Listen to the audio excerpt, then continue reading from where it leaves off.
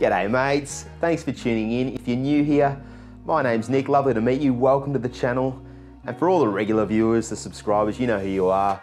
A big thanks for all your contributions, all your likes, all your comments, really appreciate it. It's you guys that have made this channel what it is today, and that is a great community where people can learn to improve their sleep and hopefully their life. So if you like, you can hit that subscribe button and also the little bell next to it, and that way you'll get a notification every time I release a new video. And today's video is quite a long one. There's a lot of new information that I need to share with you. So if you like, you can hit pause, go and grab yourself a nice hot cuppa or a cold beer or a little cheeky glass of scotch. It's Friday after all. Find a nice comfy chair and I'll talk you through it.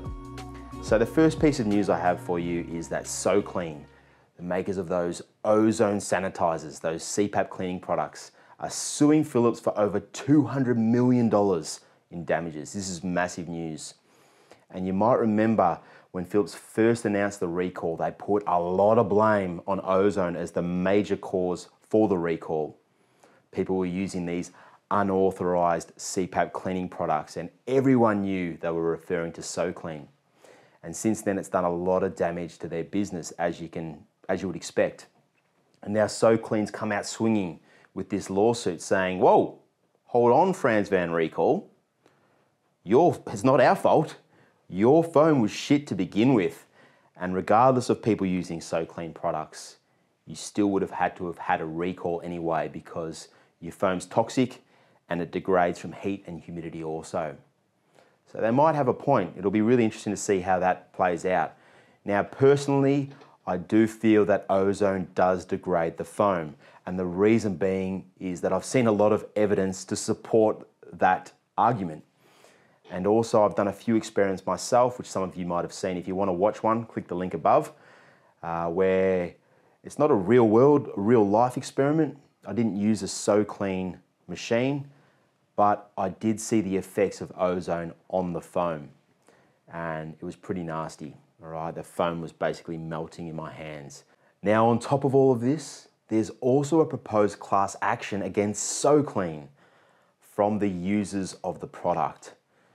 It's a 46-page document. It's quite lengthy. I'm not going to go through it all, but basically the allegations are that SoClean misled consumers into believing that their product was safe, and this proposed class action basically says that it's not safe. And here's a little extract from the document. According to the lawsuit, the levels of ozone generated by SoClean's devices are as much as 560 times the FDA limit. That's just one little piece of that document that I found interesting. So that's pretty huge news. So you've got SoClean suing Philips, and then you've got this class action from the users against SoClean. It's the circus all over again, whole lot of drama. Now, not long after Philips announced the recall, ResMed were quick to announce a statement regarding the safety of their CPAP machines. They jumped on the front foot and said, hey guys, it's okay, our machines are safe, we don't use the same foam as Philips, everything is all right, carry on. And I don't know if that statement is 100% accurate. I've seen a lot of evidence that suggests that ozone still affects the ResMed foam as well and causes degradation. And I'm going to show you some of that evidence now. Now, if you've never used an ozone machine before, I think that statement is very accurate. I don't think you have anything to worry about. But if you're someone who does have a ResMed AirSense 10 machine or another ResMed machine, and you've been using an ozone cleaning for any significant period of time, months to a year, year to 2 years, whatever it is, then you might want to pay close attention. Now, I have a lot of information on this, but I'm just going to share with you a select few examples. I'm going to start with some forum posts. Some of these forum posts date back a bit, which is great because it shows that these problems were happening well before 2021. So this first one's from September 2019. Hello, has anyone seen particles like this floating in their ResMed water tank? I have been using the machine for 2 years. I clean it every week and use SoClean every day.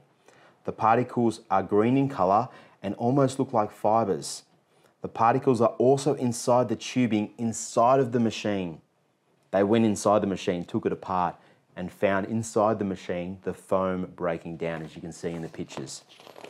And this is a little comment after on the thread. So when you have forums, you have a thread and everyone gets to comment. And this was an interesting one.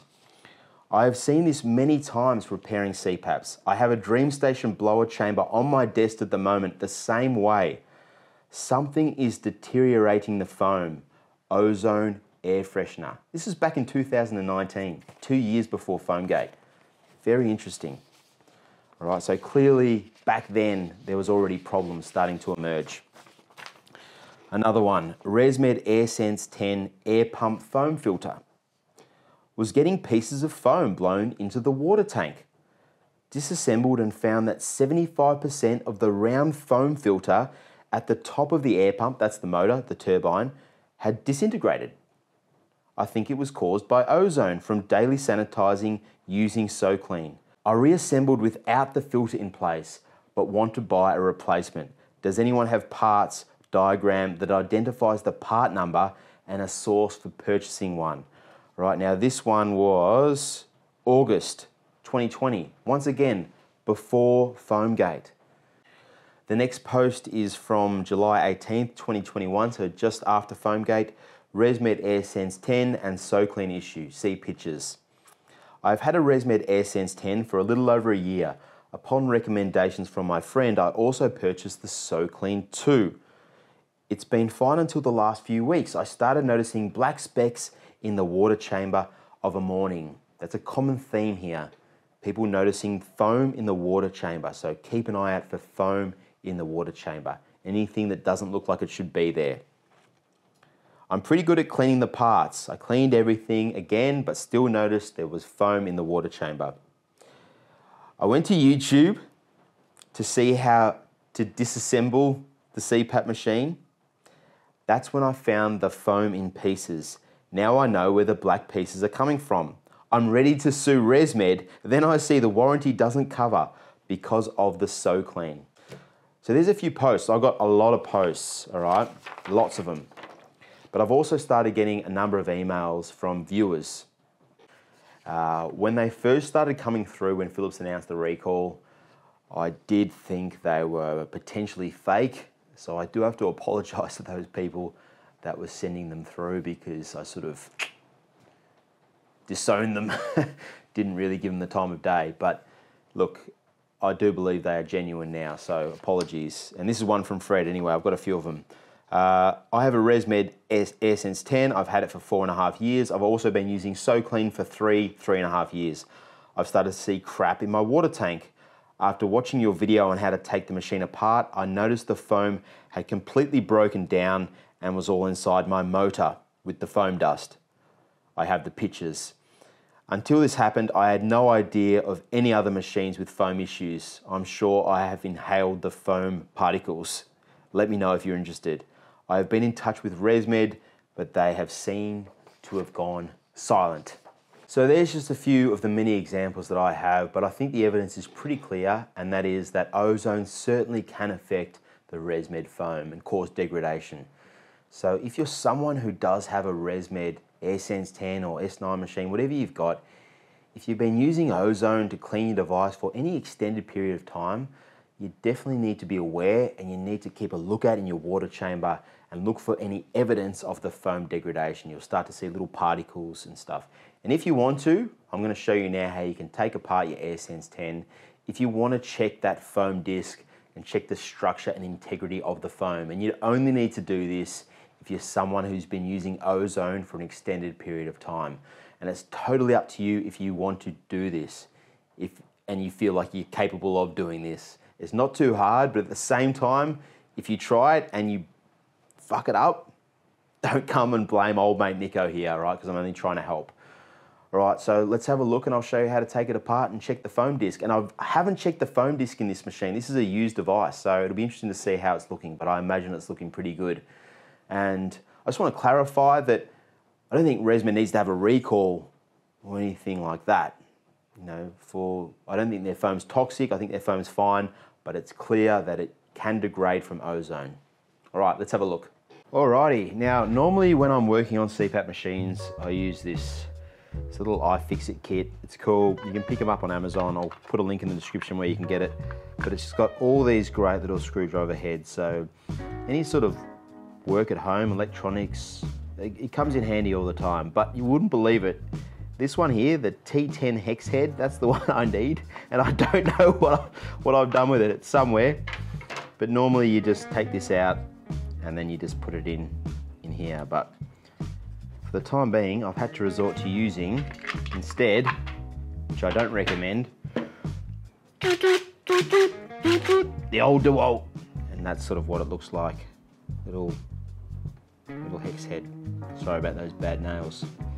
Right, but anyway, let's do it. So, this is how I do it. Now, there'll be ResMed engineers and mechanics looking at me right now going, you're an absolute amateur, but at the same time, I don't care. This is how I do it.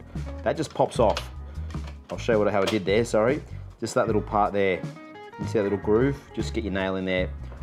Boop, just pops up. That's the little front shell. And then I just pop this off as well. I just pull.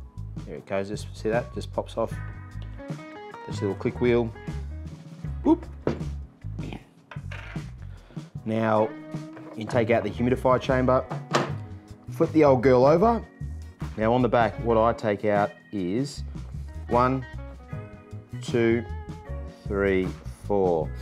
This here is where your heater plate is for your humidifier. So you'd only need to take this off if you were changing the fuse or you had a problem with your humidifier. Anyway, we'll just take these out.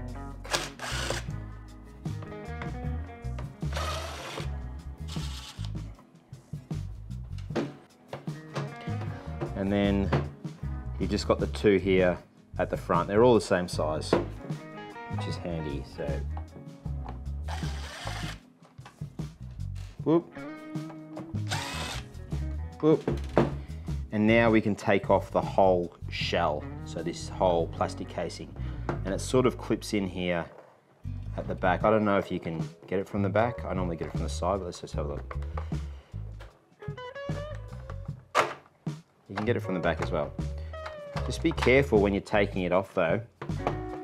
So that's the shell. You can sort of see the clips there as well at the front.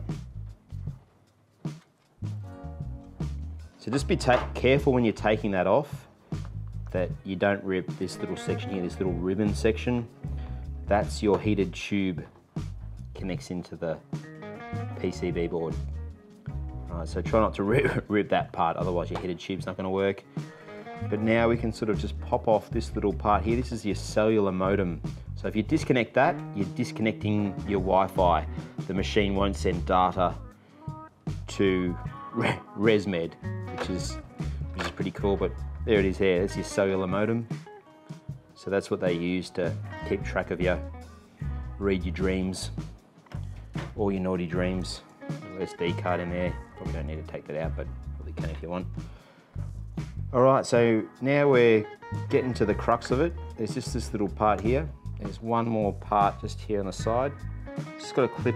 See that clip at the back? So just pull that clip. Boom. Now what I do is I just fold that over the back like that. Just be gentle with it. Leave it down. And now here's the motor casing where the foam is. Pretty straightforward. It's just the one screw here. Boop, boop, boop. And then there's your casing. And now all we've got to take out is 1, 2, 3 screws, and then the foam's just in here.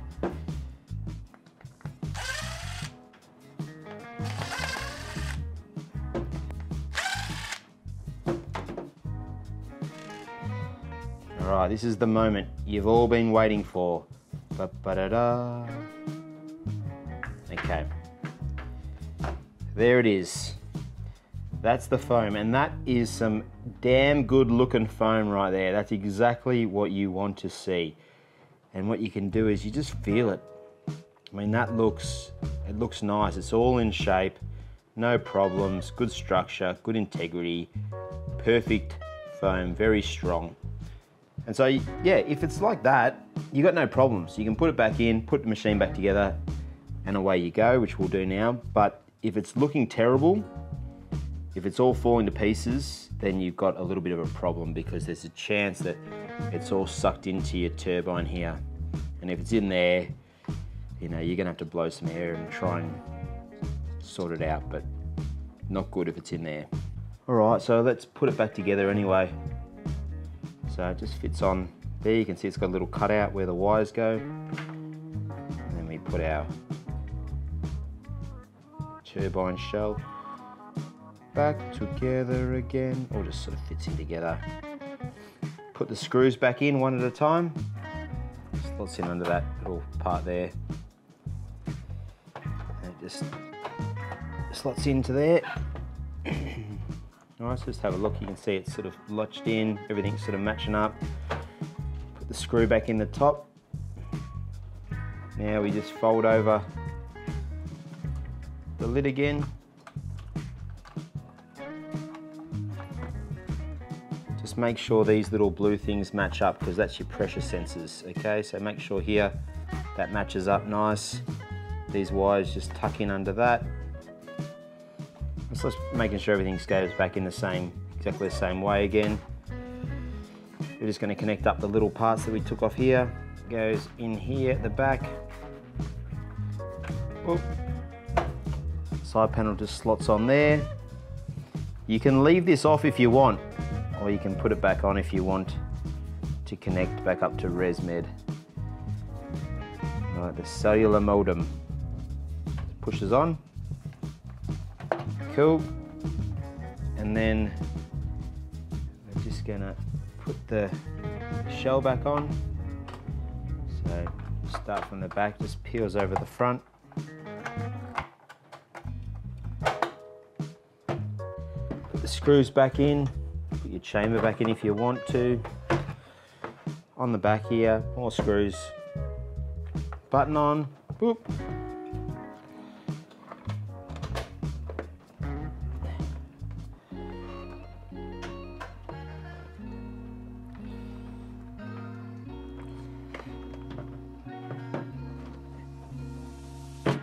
And you're done. Pretty easy. All right, that's it guys. Thanks for watching. I just wanted to share that information with you, give you the heads up, because I know it's a lot to take in, but at the same time, you're better off knowing, especially if you're someone who's used an ozone cleaner in the past. At least now you can keep an eye out, and if you want, you can check your foam. Make sure that foam is not getting sucked into the blower, ruining your device, but also potentially ruining your lungs. If you enjoyed the video, make sure you give it the thumbs up, share it with your mates, and as always, look out for one another, and I'll see you next time. Have a great day. Bye.